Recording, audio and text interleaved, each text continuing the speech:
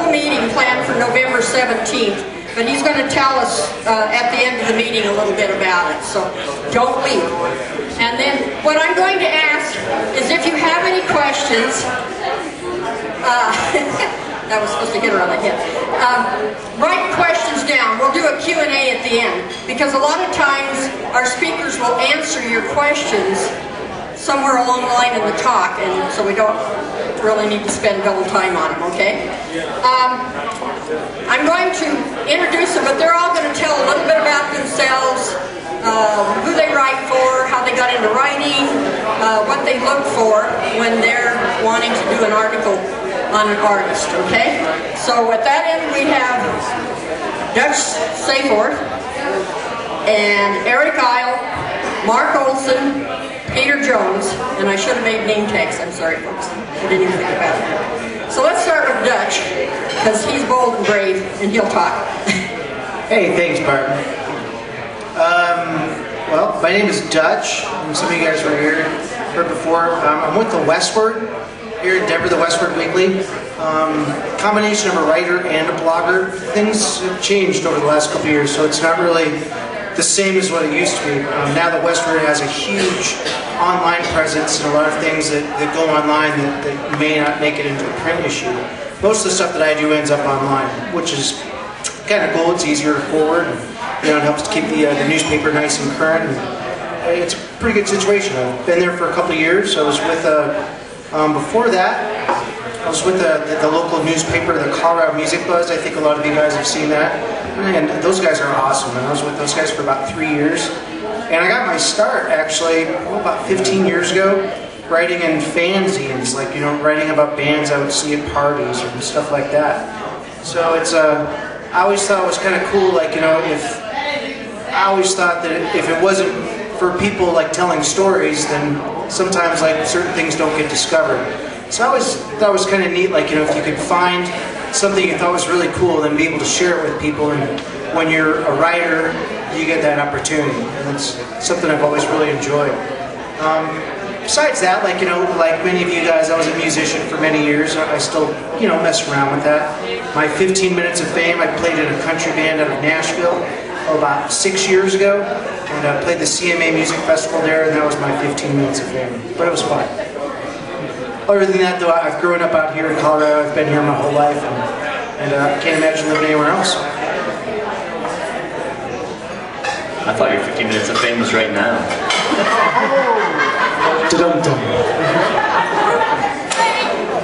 Raise your hand if you can't hear me. Thank you. Smartass. My name is Eric Isle. I write for Reverb, which is the Denver Post's online music presence. It's at heyreverb.com. And I also occasionally write for the Denver Post itself. I, like Dutch, wrote for Westward for many, many years. Writing for Reverb right now, I focus strictly on local music, so Colorado-based musicians like y'all. I write 2 weekly columns. One's called Steal This Track, which the Frozen Movement is familiar with, which offers free downloads of local bands' music. And I write another weekly column called The Mile High Makeout, which is about whatever I feel like talking about related to local music. How did I get my start? Writing for an online magazine about 10 years ago, before there was the Word blog, but that's really what it was, called Hybrid Magazine, still exists. I started writing reviews for them way back then. Started writing about local music about 5 years ago. So that's it. Mark Olson, Denver Original Music Examiner, and that means that my focus is on original music. I am a songwriter myself, and that's what I appreciate. If you're in a cover band, I'm probably not going to be the guy you want to talk to, but I'm also, like I mentioned before, I'm an executive director of Musicians in Action, and basically both of these vehicles are just ways to help the original music scene in Denver. And if you want to learn more about anything, just send me an email, and I'm pretty accessible. Is this thing on? Okay. It is. I can. There's a reverb in it. Very good. I'm Peter Jones. I'm kind of a jack of all trades. Usually when I'm in East Colfax, I hold up a sign that says "We'll write for food or beer." preferably beer. But, so make note of that. I do many things. I write for a company called Colorado Community Newspapers, where I write about a whole bunch of things, music being one of them. I'm a music critic for a little weekly that comes out in this neighborhood called Life on Capitol Hill. Also, I worked in radio for many years, music and talk radio, and I used to play music on talk radio, which was kind of interesting. I used to cover, years ago, I used to write for Billboard magazine. I covered the Denver music scene for Billboard for about 10 years. Covered an organization that I gather no longer exists called the Rocky Mountain Music Association. This organization, I think, kind of replaced that, which is great. Then I transitioned into writing for some of the national music magazines and online things. I used to write for Goldmine magazine, which is a music collector's magazine, and freelance basically for whoever would pay me to do so. Music was always my preference. I also write about film, politics, and the convergence of those particular areas of life. And what am I leaving out? That's sort of how I got into the business. Was bad luck mostly. I often rethink my decision to enter journalism, especially in this era where we had one daily newspaper left. So, don't know. I'm trying to figure out how to get out of it, actually. So, any ideas on that? Thanks. I'm not a musician, by the way. I can play 3 chords. Oh, I guess I am a musician. A musician, yeah.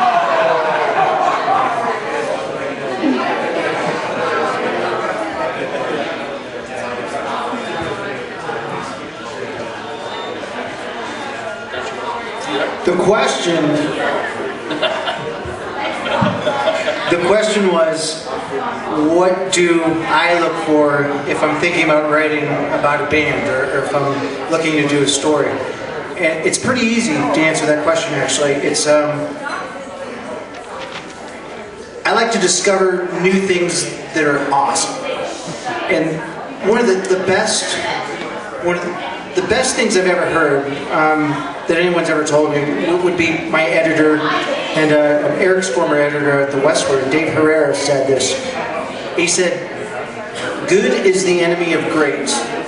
When you're good at something, that's fine, but it's not the same as being truly badass at something." And so many times, like there's thousands of bands. I think at last count there was something like 7,000 bands on the Front Range of Colorado. I mean, if you go by like that MySpace stuff and all that. And out of those 7,000 bands, I guarantee about 6,000 something of those are mediocre at best. I like to be able to tell people about something that's just unbelievable. And I've seen a few shows like over the last 5 years that, you know, I still think about it. They still blow me away when I think about it. And being able to share that with other people is a really cool thing.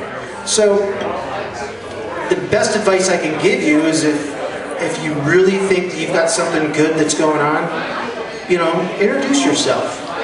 You know, like, give me a card, like the nice young man back there gave me his card. I'm going to go home tonight and check out his band. That's what it's all about. I love to tell stories, and, you know, also just like any other writer, I like to get like the big scoop. You know, if I get to be the first person to tell other people about something, then that's awesome. One of the things that I'm really happy about, I had a chance to write a story in the Westward about a band called Pretty Lights, which is out of Fort Collins. This was about a year and a half ago, and it was the first major publication in the world to write about this guy. You know, long story short, this guy now sells out Red Rocks. I mean, as a writer, that's awesome to be able to, you know, get that scoop. So I'm always on the lookout for like things that are cool and things that are the next big thing. You know, like I'm always on the lookout for that kind of stuff. I think, like Dutch, I love a good story, and I think it's something that's easy to forget, because I think as artists you're really excited about the art you've created, and you should be, but it's not a story, and putting out a record is not a story. I think you'll agree. Putting out a record isn't a story. It's not. It's a great accomplishment. You should be proud of it. But it doesn't. It happens all the time. It happens 7,000 times on the Front Range. So I have 3 P's to offer you tonight. Be professional, be prepared, and be persistent. And I'll talk a little bit about what I mean by each of those things to give you some real concrete stuff. By be professional, I mean put your best foot forward, first of all. Present who you want me to think you are. Right? So make sure that your recording is where it should be. Make sure you've got a website or some other place where I can find your info. Bandcamp is great, Reverb Nation is great, doesn't matter. Make sure you have a well-written bio. Make sure you're not sending me an email with a bunch of typos in it. I'm sorry, I'm a writer and I'm a snob about that kind of stuff. It's true. Like really, a snob. Really. As far as being prepared means a few things. First of all, know who you're pitching. Know what they write about. You know, I get stuff all the time from bands from out of town. I don't write about bands from out of town. I write about you all. So know who you're pitching. Know what they write about. If Dutch only writes about hip hop, which he doesn't, don't pitch him your country band. Make sure that when you send me an email, you know, I recently had a band send me an email. It had the link to their bio. It had photos attached. It had links to download their record, their newest record. It made it really easy for me, right? And not only am I busy, but I'm also lazy. And most of these people, I would say, probably have day jobs, and they're busy, and I would argue probably lazy also. So be prepared to hand me everything that's going to get me excited about what you're up to. But I realized I just said send me links to your music. That's my personal preference. Again, back to knowing who you're pitching. Some writers really prefer to get that physical, and they're offended if you don't send them a physical. So know what it is. If you never send me something physical, me personally, I will be thrilled. So, last one, be persistent. There's a few things, you know, again, we all have day jobs, we're busy and lazy, and don't forget that we forget, right? So don't be shy about hitting us up when you've got something new going on, or hitting us up when you've got something really exciting to tell us. You know, you're gonna have to reach out more than once and let us know what you're up to.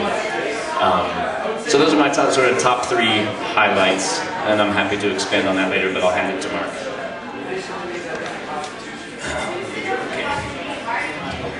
I'm kind of a hard ass about one thing, is that I believe that 90% of those 7,000 bands that are in Denver are hobby bands, as opposed to working bands, as opposed to professional bands. And if Darwin's principles were in effect, we'd solve that really quickly and everybody would be a lot happier. But I'm on the little guy's side.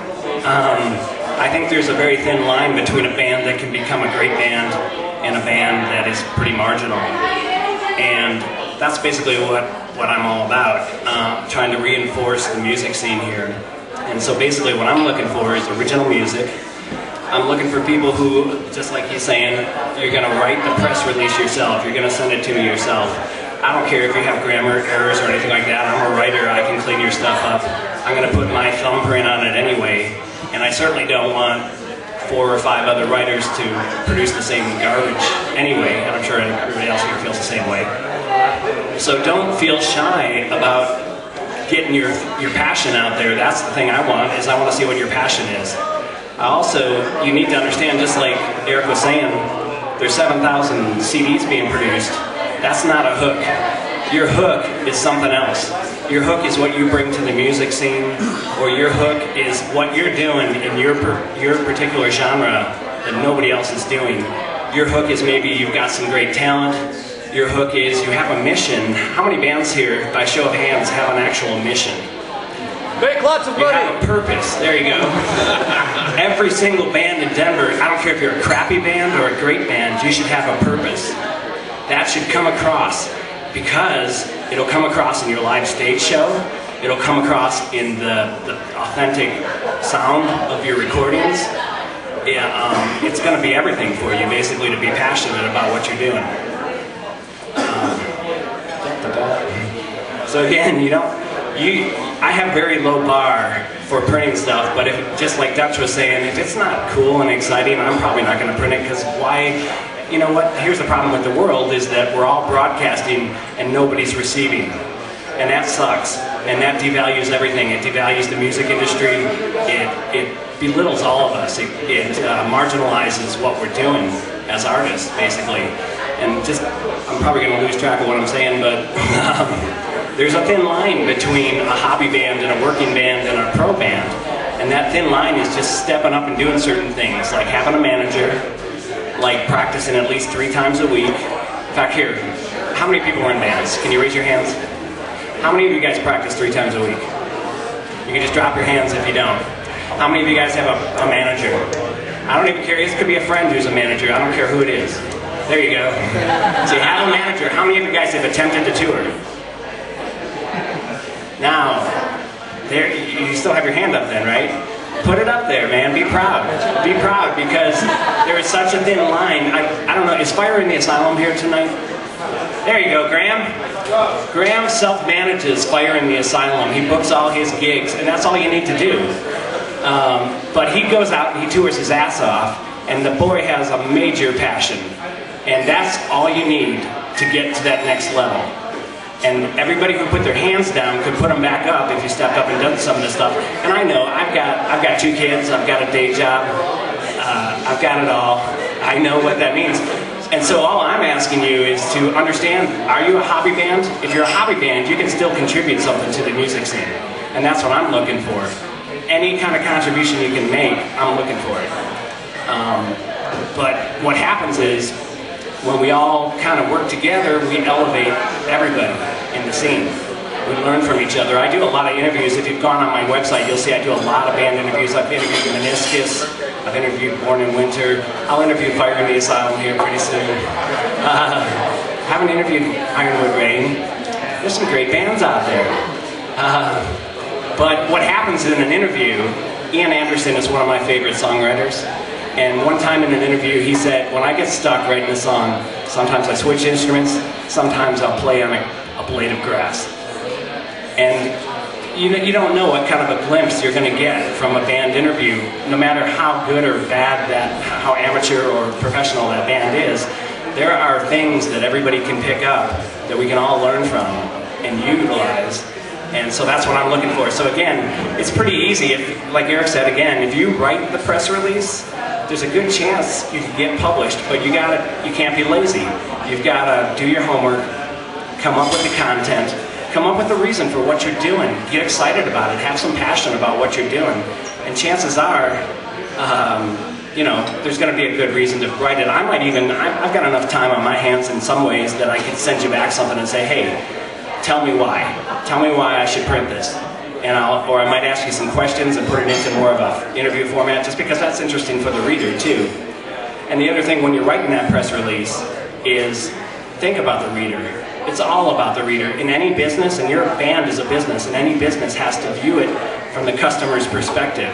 So if it's not interesting to the reader, it's just massaging your ego, what's the point, right? Especially if it's going to go into print. I just do crappy little internet stuff. But when it goes into print and you're spilling ink, there better be a damn good reason. It better be the cream rising to the crop to be printed in ink. It really should. Sorry, that was a little harsh. You're discouraging us. So like I say, I love doing interviews, so if anybody wants to be interviewed, all you gotta do is put the bong away. Put the bong away. And I will send you questions, and if I don't get what I'm looking for, I'll send you more questions. But we want to make it a colorful interview and something that other people can learn from is basically the objective. You can also, it's not that expensive to hire a press agent, and people should think about that. Has anybody tried to hire a press agent to write a press release for you? There you go, Tony. It's something to think about. It might be your first baby step into walking into a more professional level of musicianship. Am I taking too much time, Barb? No, you're fine. Okay, press kits. I think press kits are stupid. I really do. And I also think that MySpace, even though it's been abandoned, it is your press kit. And the nice thing about it is it's standardized. A lot of bands should utilize it better so that when somebody jumps on it, they can see the music, they can hear the music easily, they can see what you're doing, they can see your purpose, they can see all the shows you're playing, and it's got a purpose. So even though Facebook is your networking tool, MySpace, I feel like, is still your electronic press kit, and it's more than satisfactory. You know, have you guys had CDs that are piling up somewhere that you've never had a chance to listen to? Sadly, I've had CDs I bought from bands that I loved that I never cracked the cellophane on. And it's sad, but that's where we're at in the world. So it's kind of like accept it and learn, you know, to take advantage of whatever you can take advantage of. The other thing is, you know, okay, I'll make this quick. Basically, a band is a business, and do you guys know sales skills? Basic sales skills? Are you prospect, you qualify, you get out and you make presentations, you ask for the sale.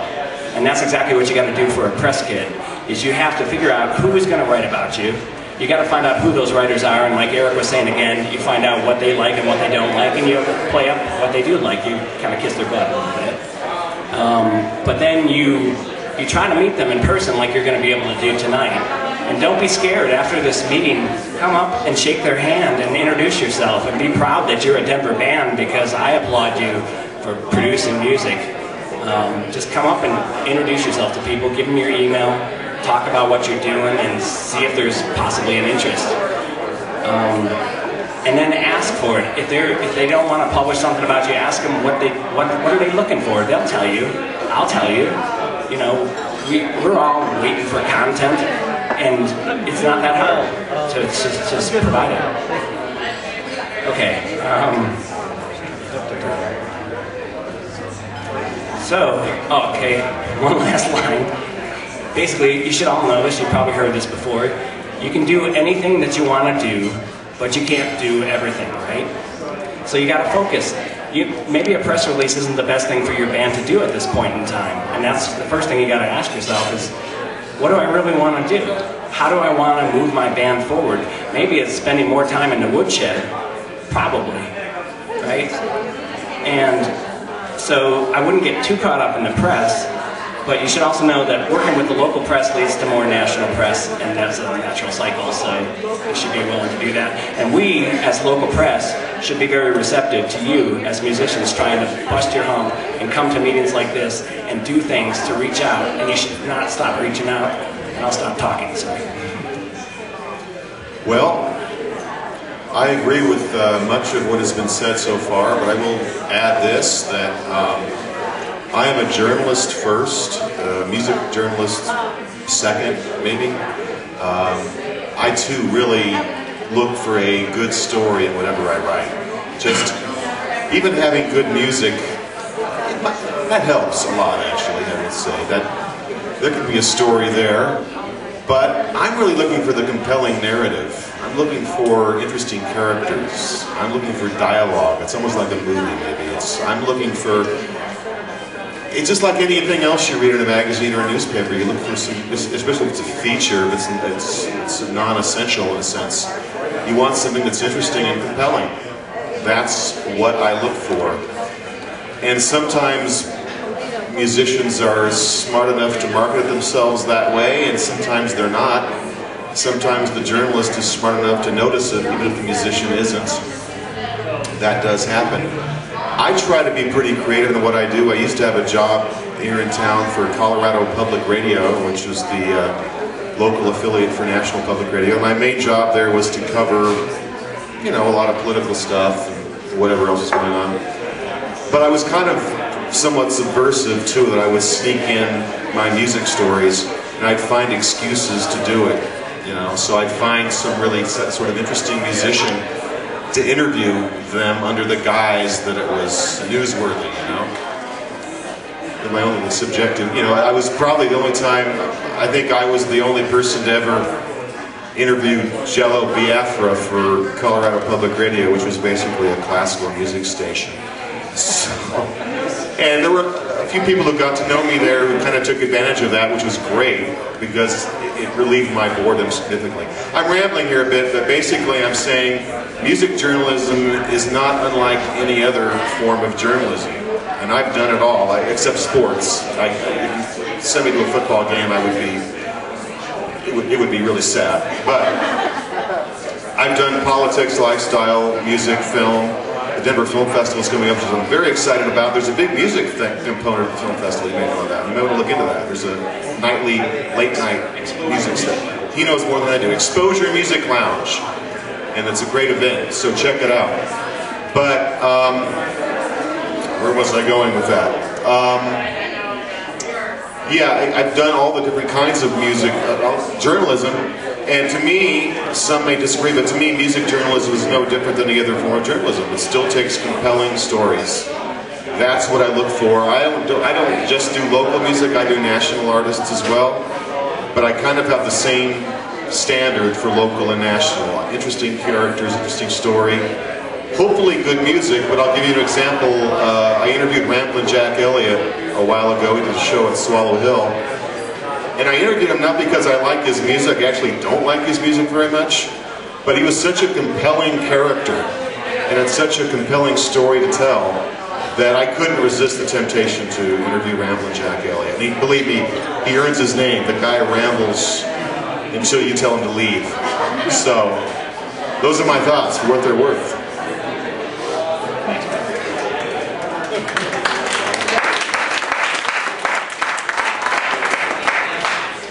Dutch, you got any more to add to that?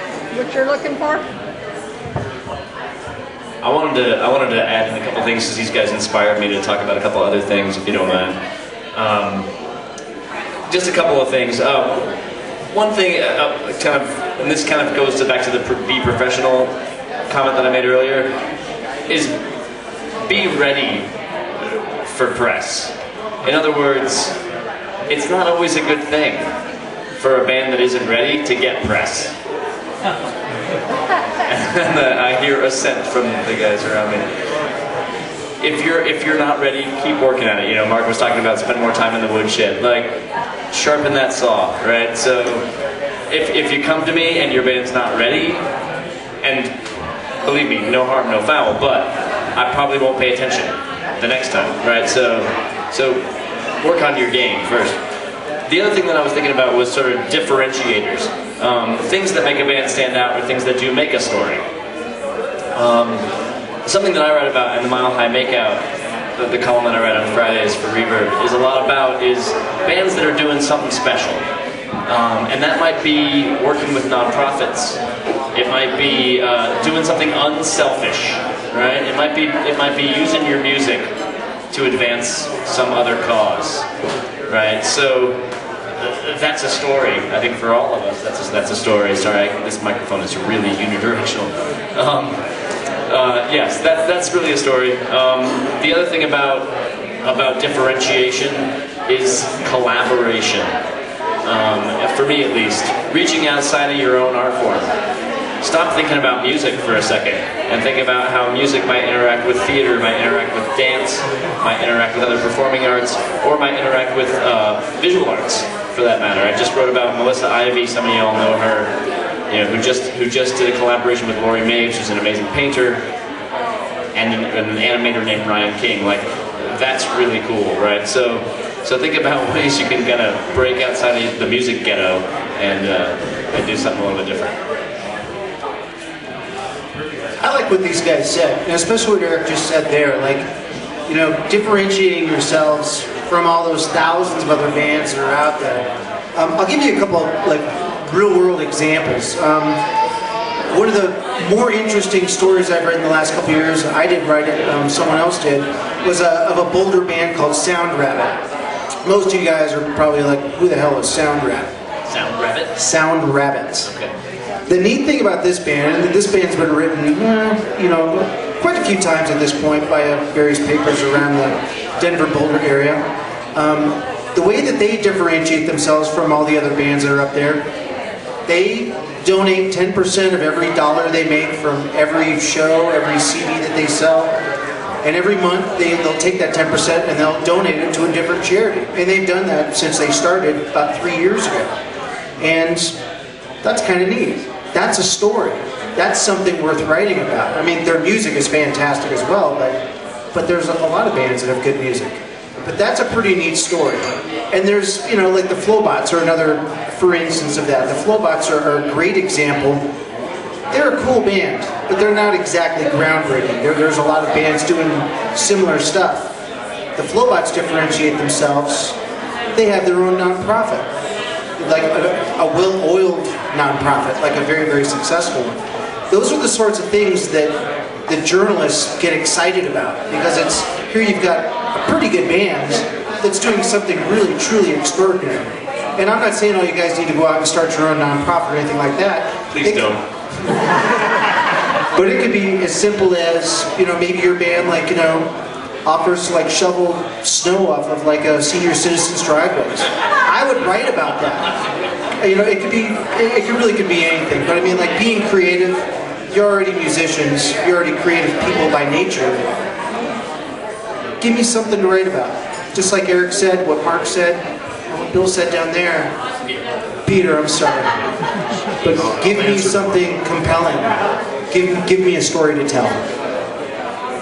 Something else I would add is I feel sorry for musicians because I'm a musician. And you have a lot of shit on your plate, basically. You've got to write music, you got to practice, you got to keep a band together, and we all know that most bands self-destruct pretty quickly. You got to do a lot of things. But on top of that, you really have to be the band manager, probably, if you're in that hobby band category. You've got to be the PR agent.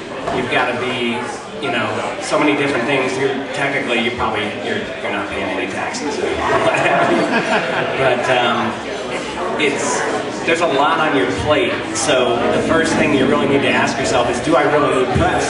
Do I really need press? Should I bug Eric to write about my band unless there's a really, really good reason? You know? And you never know, though. Something might miraculously surface that it's like, wow, this is my purpose. And I should share this with these guys and see what they think about it. And you could, any one of these people sitting here, I bet, would listen, and like Peter was saying, he's looking for the color, he's looking for the narrative. You know, if you've got a story to tell, we all do. Everybody has a story to tell.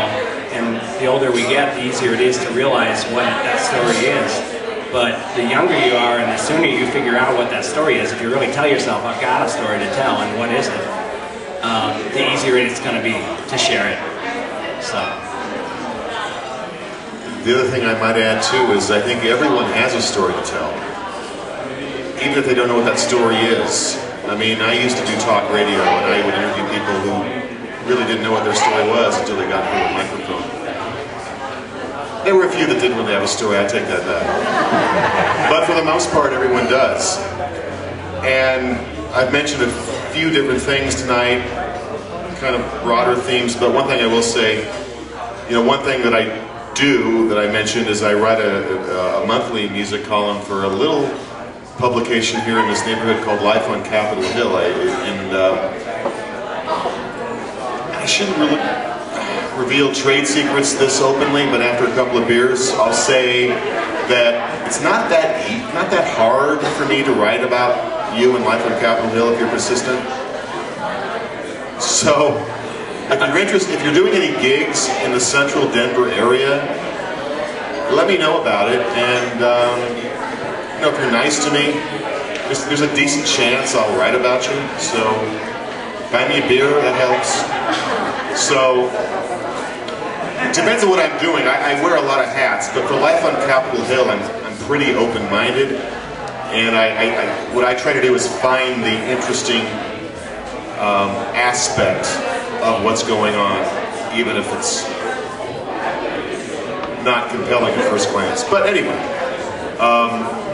so I would say that. But generally speaking, as I said before, I think that musicians live interesting lives. I would bet every one of you has an interesting story to tell, because, I mean, some of you probably have children, you've got house payments, and what's the craziest thing to do, become a musician? I mean, why would anyone in their right mind do that?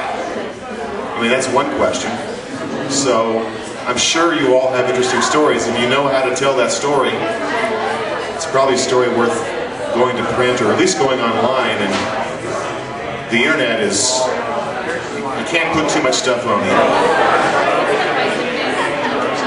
Yeah, this was a great example of bad publicity. I can't even remember the name of this band anymore, I already forgot.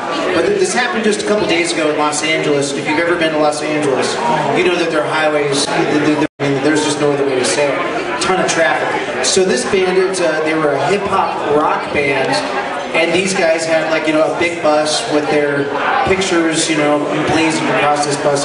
Very tacky, by the way. These guys had the brilliant idea to drive onto the highway, park their bus, turn sideways so that they're blocking traffic on a freeway, and then they got up on top of their bus and started playing music.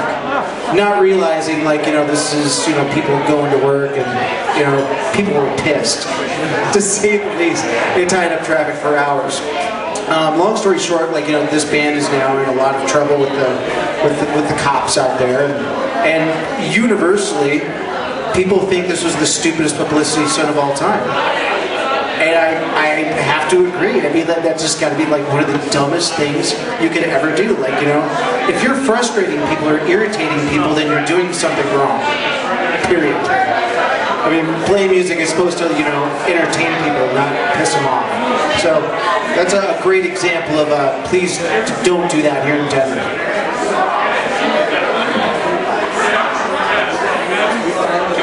Are there any questions from the audience? We can repeat the question, that's fine. Okay, I was going to say a good example would be like OK Go doing their, what do you call those things? The exercise machine thing, they did that, and then they did one of those Rube Goldberg things, and now I guess they've got another one out. They've gone viral over the internet, so you can be extremely creative, but be entertaining and not piss anybody off. So anyways, all right, I've got the wireless. We've got a couple of questions here, and so. Okay, a lead-in to being annoying. When you guys talk about being persistent, I always joke about that. I'm a pit bull mixed with a retriever. I don't bite down, but I don't let go. Normally that would... I know, that could be taken so I'm sorry. Is that what she said, an appropriate comment at this point? Probably not. But on a manager standpoint, my question is, how persistent is too persistent? Because that's one of the things I really struggle with. I'll call somebody every other day, and that's annoying. So now I'm going down to once a month, or once a week. I haven't gone to once a month yet. And normally that's okay, because it's always the, if I'm annoying you, please let me know and I'll stop. And if you don't let me know, I'm going to keep annoying you. So how persistent is too persistent? When you get an email back that says, F you. Or the restraining order. Yeah. Pass that around. Pass that. I would say, since I said the thing about being persistent, have something new to tell me. So if you're telling me the same thing, like, have you listened to my record? Have you listened to my record? Have you listened to my record? Have you listened to my record? Have something new to say. Have something new that you're up to, because you are up to new things. And pay attention to what you're doing and tell me something new. That'd be my idea. Absolutely. And trust me on this. I don't think you or any of these people here could ever be as annoying as publicists are. And I think all these guys up here, like, some of you folks, like, you know, I think the advice was given earlier, don't be afraid to hire a publicist to do your press release. Those people get paid to be annoying. Like, I will get phone calls, I will get emails, I get bombarded by these people, and I take it with a grain of salt, but it is, you know, it does get to you sometimes when you got someone like just basically begging you to write about something that you hate. It does happen. As far as being persistent, like, I'll give you guys, like, here's a real world story that this happened just this last week. There's a local band here in Denver, like a funk band, like they've got like 8 people in this band, and big band, they've been around for about 6 years, they're called Filthy Children. The singer of the band, Jenny Anderson, she also is the bar manager at Mead Street Station up in the Highlands of Denver. So I was up at Mead Street about 6 months ago, having some beers and listening to some local bands, you know, do the singer-songwriter thing. And Jenny goes like, you know, hey, are you ever going to write about my band in the Westward? You know, like basically, I mean, she's like, you know, why is my band being ignored? She was right. She had a point. I mean, like her band, like literally to this day, they play all over the region, from Montana down to, you know, New Mexico. So they tour hard. Every time they play Denver and Boulder, they pack the house with hundreds of people. That's a story, and she was absolutely right. Like her band had been being ignored by all media outlets, and meanwhile, while they're being ignored, they've got this huge fan base. People love this band. She had a point, and I told her, like, you know what? Let me know when you have a big show coming up in Denver, because remember, I write for a Denver newspaper, so I don't write for a Fort Collins newspaper. So if you have a show in Fort Collins, that's awesome. I don't care. I can't do anything with that. But if you have a big show coming in Denver, yeah, I want to know about it. Any story that goes in the paper has to be around an event or around something. Either that's a big show, or you have like a new video, or you've got, you know, maybe like you've got like, you know, a project coming up. I don't know, but it has to be around something tangible. So to answer your question, be persistent around something that's coming up that's relevant to Denver, at least in my case. Now with Eric's case, like, you know, he works for the Denver Post, that covers a big part of the state. So it's different with Eric, but with me, if you got a big show in Denver, hit me up. And again, it's denverdriveby@gmail.com. Please add me to your list. Let me know when you got something coming up. Well, if you're going to stalk me, I would prefer you do it via email. The phone calls get really annoying, I'll be honest with you, and you're likely to hear a little bit more of a tone in my voice if you call me off, you know, every other day, as you said. Yeah. The dial tone, that's good. I'll make an exception for you, but for the most part, do the email, because that way I can just hit delete if I don't want to talk to you anymore. But I'm actually pretty nice, pretty polite person, so what the hell? But you know, just be reasonable. Okay, we have another question over here. If he remembers what he's going to ask.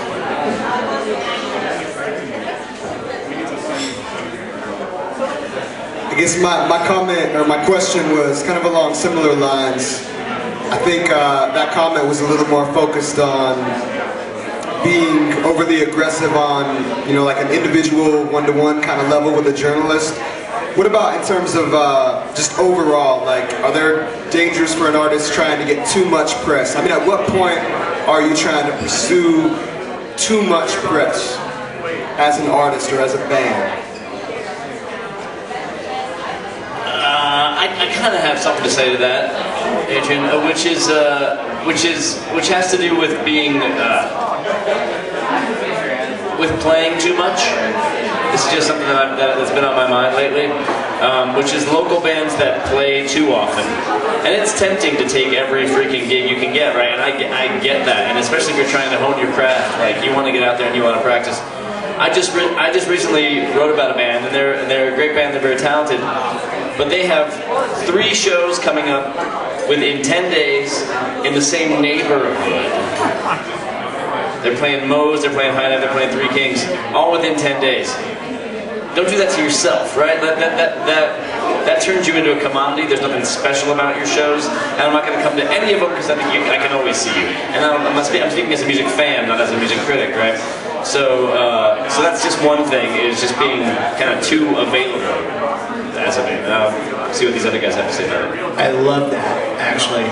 You're totally right. There's an old cliche that says scarcity breeds demand.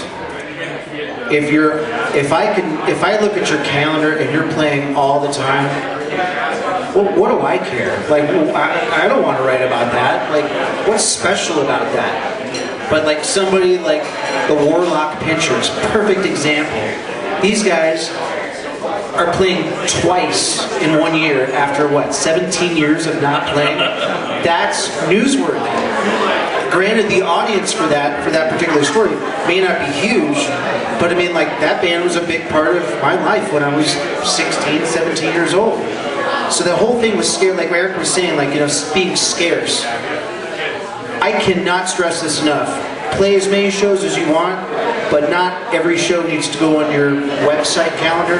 I mean, if you want to look professional, don't put all your restaurant gigs on there, you know? I mean, like, it's not cool. I mean, I understand, like, you do things for money, and then, you know, you do things because you want to, like, you know, build name recognition, build a career. Well, you know, the scarcity breeds demand. Cannot stress that enough. Here, wait. I'll get to you though. Real quick, I have a term called social capital. Your social capital is your friends and your family. And like he's saying with Warlock Pinchers, you can tap your friends and family maybe 4 times a year. 2 times a year would probably be pretty smart, but it's up to you. But in this economy, you have to realize that it's a two-way street, and your social capital is as important to the venue as whatever the venue is going to provide for you. There's not ears out there to magically hear your stuff. And it's like he was saying, the more elusive you are, chances are the more people will want to see you. I'll just drop this real quickly. The next combo seminar I'm going to host at is going to be called Turning Your Gigs into Events. And every hobby band here should be thinking about coming to this, because it's basically about every time you go out and you perform, it should be a major event. And there should be a very good reason that your social capital is coming to see you. And there are so many bands that just love to go out and play. That's why we have Monday night, Tuesday night, Wednesday night. These are called open mic nights, and that's when you cut your teeth. And that's when you go out and you just get out for the hell of it and get in front of a crowd, and you don't bug your friends too much because they've seen this stuff. And they're like, oh my God, you're going to play that song again? You know? Don't you have anything new? Has anybody heard that? You got any new material? So, you know, you got to be respectful of your social capital. And there's nothing wrong with playing an open mic, right? But again, the cream rises to the crop, and really, there's 1,000 bands to every venue here in Colorado. 7,000, I think that's a conservative number. Probably. There's about I think there's a ratio of 1,000 bands to every venue, and that means that the cream has to rise to the top. And basically, Friday and Saturday night ought to be blow our doors off. Also, something else related to West Staff is there was a measurement of original music in Denver. We're rated really high for the quality of original music here, but you wouldn't know it because there's a lot of people getting out there and talking their way into gigs that they shouldn't be doing. And you really ought to kind of step back a little bit, do a little bit of woodshedding, prepare your live show so that you have something that the audience wants to see. And unfortunately, that's another unfortunate thing, is you've got to provide something that people want to see. It's just one more obligation you have, but you need to work at it and come up with a real material. And if you're really realistic about it, if you're a hobby band and you're realistic about it, 4 times a year is fine. 6 times a year is great. You know, if you can squeeze a few festivals in and things like that after that, that's really what you ought to be shooting for in my mind. Well, my answer is it all depends. If you're playing 25 gigs a week, that's kind of interesting. I might want to do a story about that, because I don't know how you're doing it.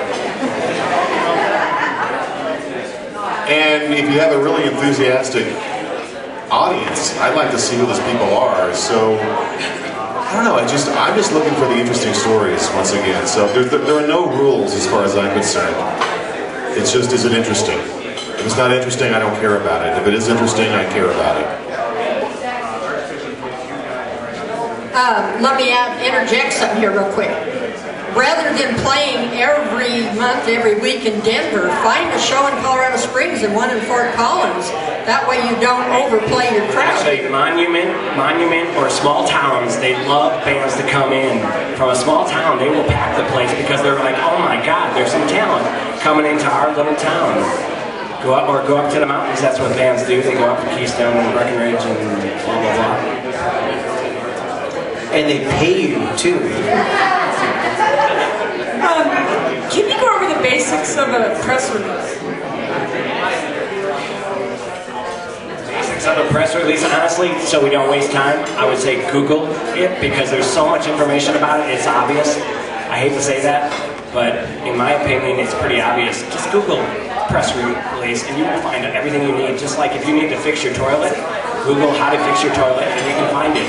We live in such a DIY world that I say poo-poo the press release.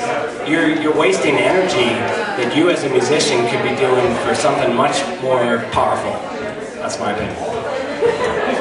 If you guys want, if any of you guys email me, I will be happy to forward you press releases from well-known publicity agencies like Madison House, Tsunami. Shoot me an email if you want to see like what we get, what the big professional bands, who they hire to do that stuff. I'll send one your way. It's not the trade secrets of China, so I'll forward it to you. You can check it out. It'll be hopefully helpful to some of you people to see that.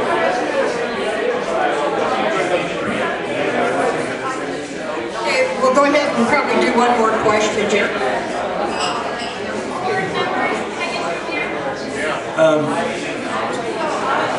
Well, this is a paid political announcement for MIA, Musicians in Action.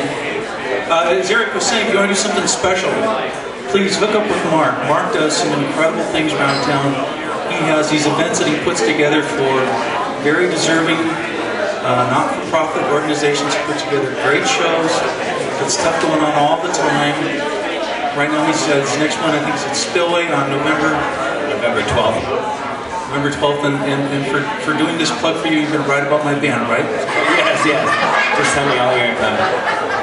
No, actually, again, MIA is basically, it's getting musicians, if you want to volunteer at a homeless agency, you can. Basically, the Colorado Coalition for the Homeless is building a temporary shelter, a temporary housing right here at Colfax and Pearl. The gathering place is at High Street in Pearl. The Empowerment Program, which is another one of ours, is up on York and 18th Street. Senior Support Services is a homeless agency. It's the only day center in Colorado for homeless seniors. And if you want if you want ideas for a song, go to Senior Support Services and see some of these seniors. It's basically a cafeteria-style kind of environment where these guys come in there and they can get a couple free meals. And they have a place where they can actually talk to somebody and get some help with their old age pension and different things like that. And those kind of things alone will change your life, but basically you're also going to get a paid gig, and you're going to have us as an intermediary, so you're not going to be waiting until the last drink is poured before the bartender, before the owner pays you your cash and things like that. It's a very stress-free, easy kind of situation as far as that goes. But again, by the way, Grant penned the show for us at Three Kings a while back. October 1st, we started a new deal where the bands are getting paid. So it's an incentive to bring your social capital to the show. That money before that was going directly to these agencies, but what we're doing is we're focusing on show sponsors more so. And if you know about MIA, we do collection drives at every show too. So we get them basic bare necessities. And frankly, that's what we mostly like to focus on because we know that's going to be used. And every one of the agencies we work with is dedicated to alleviating the causes of homelessness.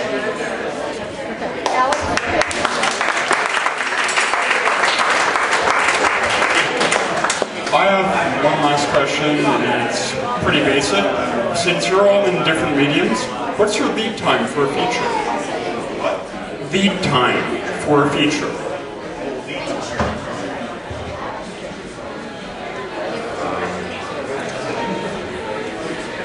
Well, as soon as possible. Your, I guess, disorganization and tardiness on your part does not constitute a breaking news deadline on my part. Having said that, you don't want to send me a press release for something you're doing on New Year's Eve in July or August. But, it's hard for me to answer that question. Just be reasonable about it, I suppose. And email tends to get deleted after a while, so I would say safely, I guess to give you a serious answer, I would say a month out would be nice for me. Yeah, print journalists and online journalists have definitely different needs. Not more than a month out, I'd agree with Peter. But you know, it does happen, and I think Dutch, you can back me up on this. Sometimes a week's notice, and we're desperate for a story. You might just hit. It just might happen. That's the whole being persistent thing for sure. For something to go into print in the Westward, if you're curious, I got to know about it a month in advance. I have to be able to go to my editor and go, hey Dave, I'm working on this interview with such and such, or I got this, what I think is a great story, a month. I mean, minimum. Sometimes longer than that. If I'm thinking about something like that's 2 months out, I'll tell my editor.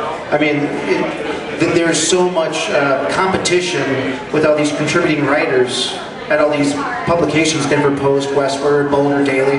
I mean, we're all in competition with each other. I mean, we love it when we get something that's a feature story.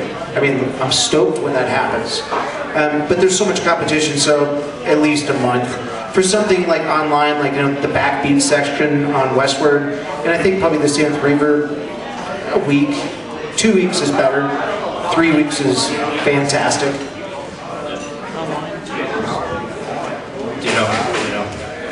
Although if you have some breaking news and you know that it's a pretty solid story, I think any one of us would jump on it, right? Right. And we'd make the time for it. Yep. But you pretty much have to amaze us, and you should. You should try to. If you don't have anything amazing, why waste the time? Why waste everybody's energy? Just practice your instrument and think about it later. Okay, it's time for us to kind of fold up. I think we need to give them all a big hand. Dutch Sainforth.